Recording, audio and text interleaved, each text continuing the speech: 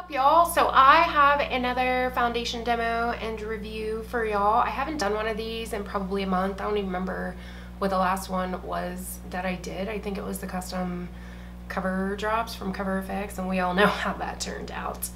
Anyways, the foundation that I'm going to be demoing and reviewing for you guys today is the new MAC Pro Longwear Nourishing Foundation. So when I first kind of looked into it and seen that it said Nourishing, I was like, oh hell no, because to be honest with you guys, for some reason lately, I have been so freaking oily. Like, I always tell you guys that I am like dry combo, that I get just barely oily in the T-zone and not even to the point where I have to like touch up or anything during the day. Just a little bit like shiny, if you will, in my T-zone, and then I'm dry everywhere else. Girl, I am straight up converted. I am an oily freaking grease ball. I don't know if it's because I live in Ohio and it has literally been raining 40 days and nights here for, I'm not even kidding. It has been raining for literally 2 weeks straight and is supposed to continue raining for literally 2 weeks straight. It's crazy. There's like floods everywhere. It's just nuts. It's nuts. So I don't know if it's because it's been so humid out that I am just like sweating balls all the time or what the dealio. So I decided to pick this up.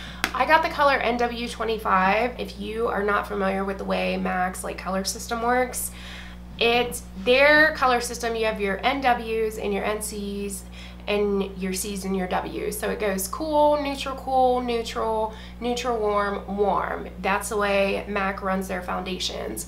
And it's a little bit tricky, especially if you've never bought one before, because in MAC's eyes, it's kind of flipped, because if you are of a warm undertone, you're going to be a neutral cool foundation, because that foundation is going to neutralize the coolness in your skin. Does that make sense? That's why it's neutral cool, because it's neutralizing the coolness.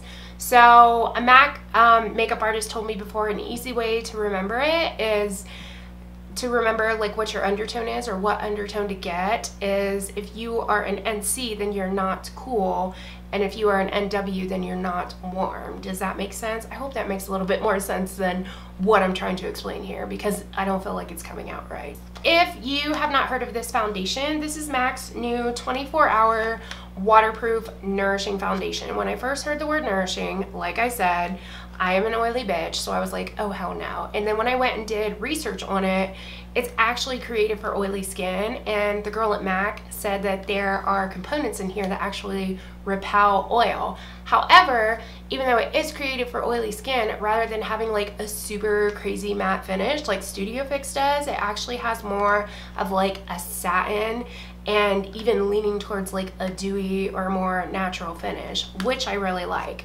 because I find that even though right now I'm oily, when I use like super crazy mattifying foundations, like say the Kat Von D Lock-It foundation, it's just way too mattifying, and it like, I don't know what it does. It just like makes me look like I'm 100 years old. It's cray. So the cost of this foundation is $32, and it is 0.84 ounces, which is kind of weird. I don't know why they made it 0.84 ounces, because most of MAC foundations are 1 ounce, which is like a standard foundation size. So I have no clue why they only made this 0.84 ounces. I think it's kind of stupid, but whatever. It comes in like a little squeezy tube like this, so it's super easy application.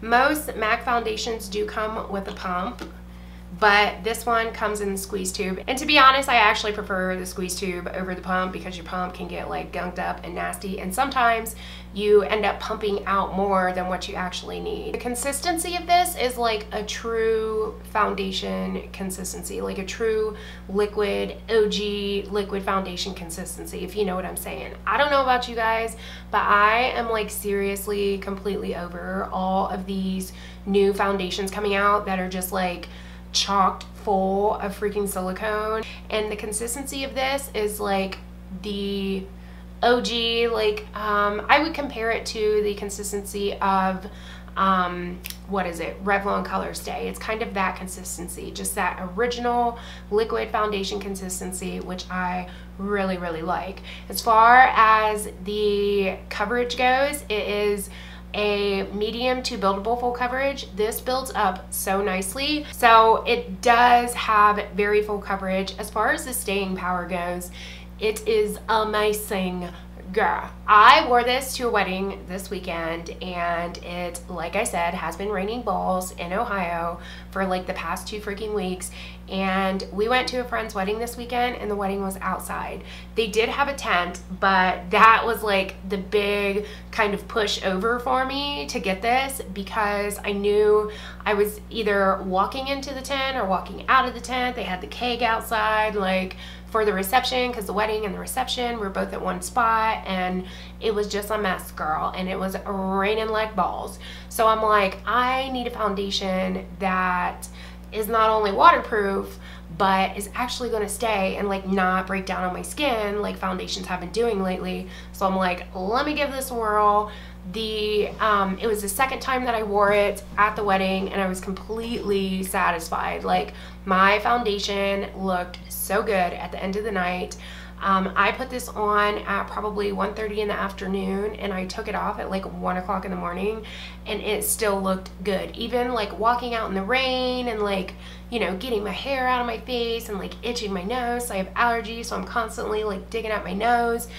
It still looked decent. Like, my acne was covered. I was super happy. As far as this for dry skin, I cannot really tell you if I would recommend this for dry skin, because like I told you before, your girl is an oily bitch now. So I don't know how this would act on dry skin, just because of the fact that the girl said that there were oil repelling components in this. I'm assuming that if you're somebody that's more on the drier side, this is probably not going to be the right foundation for you, even though it does have like that satin finish or that like dewy-esque natural finish to it. It may still be kind of drying on your skin. If you have like dry patches or anything like that, it's probably going to stick to them, and it's probably going to be not the most flattering, if you catch my drift. All right, so enough of me blabbing about it. Let's go ahead and apply it. I'm just going to insert a quick clip of me applying it, like sped through, because y'all see me apply foundation numerous amounts of times, and I'm sure it can be a little redundant and boring. So I'm going to go ahead and apply it. I'm going to use my Makeup Geek foundation stippling brush, and then after I apply it, I will come back. I'm trying to do like a double doser today. Like, I'm filming a makeup tutorial and I'm filming this, so I'm kind of trying to like intermingle the two so I can do 2 kind of makeup videos in one day, if you know what I'm saying. So the makeup tutorial is probably up, so I'll link that down below, but let's go ahead and see me apply it, shall we? We shall.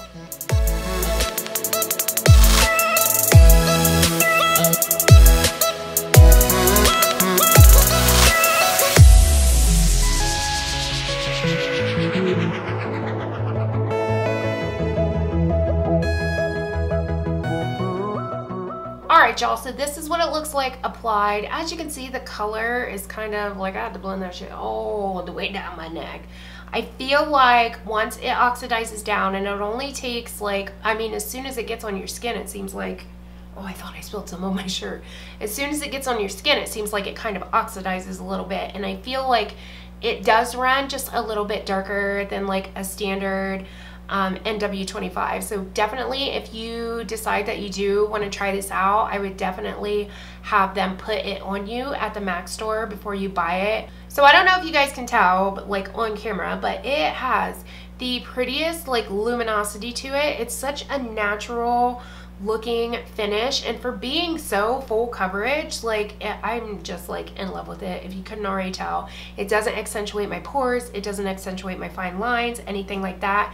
The color is just a hair off, but I can blend it down my neck and deal with that, or just, you know, put some extra tanner on or something. Like, I can deal with it. So let me go ahead and zoom in so you guys can really see what it looks like. Oh, BT dubs, I didn't put primer on. I mean, you all saw in the clip I didn't put primer on, but you guys know I never wear primer for these videos, just so you can see like the true state of the foundation. So let me zoom in and we'll look at it, okay? All right, so you can see it's like not accentuating my pores. It's like not sinking into my fine lines, into my laugh lines. It's not like accentuating my forehead lines.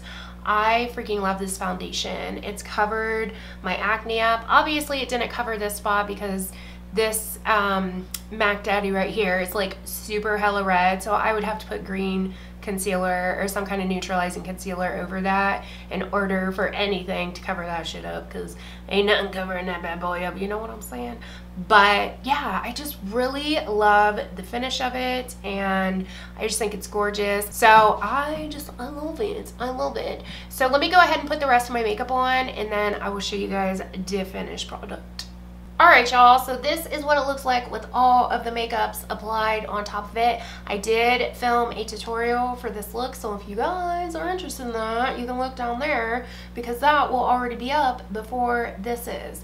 So I seriously love this, you guys. It is not going to cover like this Mac Daddy right here because it's insane and that bad boy is going to need color corrected. But it seriously looks so awesome.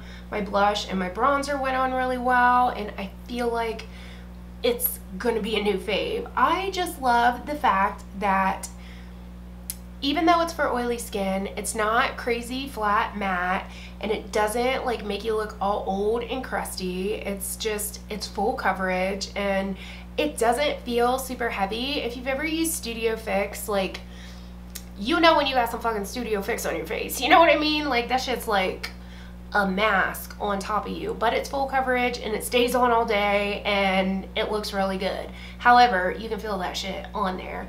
This, like, you really can't even feel it on. It just like, can you guys tell? I'm kind of in love with it. I feel like it's going to be my new HG. I'm not really down with the fact that you get like not as much foundation as you should because it's 0.84 ounces instead of 1 ounce, but aside from that, like I told you guys, I went to a wedding this weekend and it still looked really good when I went to take my makeup off at night, and I'm in love with it. I love it. If you guys like these videos, you like demos and reviews, give me a thumbs up so I know to keep doing them. And yeah, I think that's all I have to say. So thank you guys so much for watching. Like and subscribe if you are not. Follow me on Instagram, Twitter, and Snapchat if you please, and I will catch you guys in my next one. Peace!